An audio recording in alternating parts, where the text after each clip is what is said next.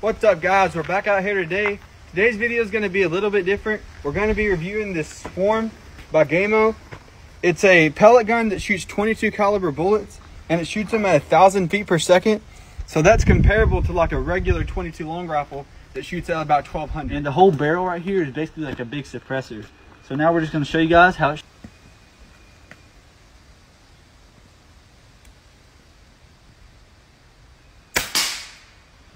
As you can tell guys, the only thing you can hear is whenever it hits the target. It's really quiet and it shoots super good. As you can see here, this is the target that we're using, and it's kind of all over the place because that's what we used to solder scope in. But once we got it, you hit right where you aim.